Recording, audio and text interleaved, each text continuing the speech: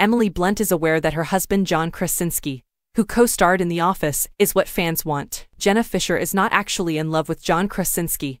He is merely portraying that on television. Just ask Emily Blunt, his real-life wife. During a recent podcast interview, the actress discussed how fans of the sitcom respond differently when they see her and Krasinski together. Are you aware of the number of people who still exclaim, "I wish you were with Pam," when I'm strolling beside him? Blunt made a joke. "Where's Pam?" I exclaim, "She's not here." NBC broadcast The Office for 9 seasons. Krasinski played Jim Halpert, a sales representative for the fictional Dunder Mifflin Paper Company, at that period, who develops an intense romantic interest in Fisher's portrayal of coworker Pam Beesly. Since 2010, Krasinski and Blunt have been wed in real life, but his work wife, whom Blunt refers to as the best, is not resentful of his real wife. "She's among our closest friends," Blunt remarked. "We adore Jenna.